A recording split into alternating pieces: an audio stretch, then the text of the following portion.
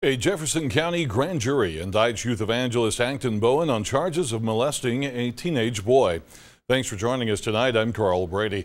The 16-person grand jury returned a true bill finding Bowen enticed a boy between the ages of 12 and 16 to get into a vehicle for immoral purposes. Bowen is charged with second-degree sodomy in the case, as well as a total of 4 counts of second-degree sodomy, 2 counts of enticing a child, and 3 counts of second-degree sexual abuse in Etowah County. He is scheduled to have a preliminary hearing there on May 15th. Bowen remains in the Etowah County Detention Center at this time on an $855,000 bond.